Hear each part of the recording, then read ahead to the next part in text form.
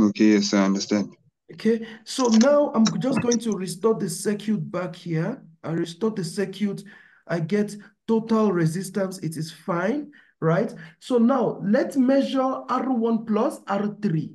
R1 plus R3. How do we measure R1 plus R3? Anybody, just remind us, R1 plus R3. R1 plus R3. Anybody, R1 plus? We take the negative of R2 to the negative of R1. All right, so this is the negative of R2. Let me just stop this. The negative of R2, do you see the wire here, guys?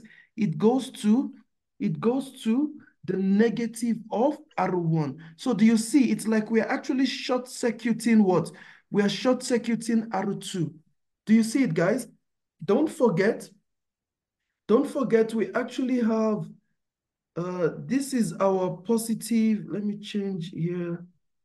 Let me change the color here.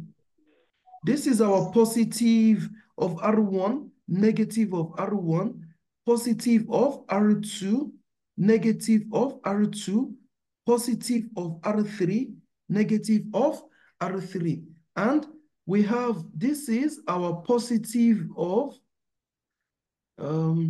this is the positive of our multimeter. That color is not visible.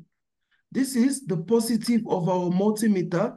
This is the negative of our multimeter.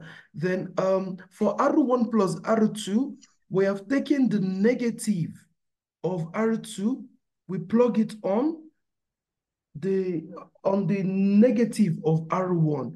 Then we, let me just stop this quickly. So then we get R1 plus R3 gives us 34 ohms. Do you guys all see 34 ohms? Do you see 34 ohms, guys? Yes, Yes. Okay, so now I'm going to restore the circuit back. We restore the circuit back here.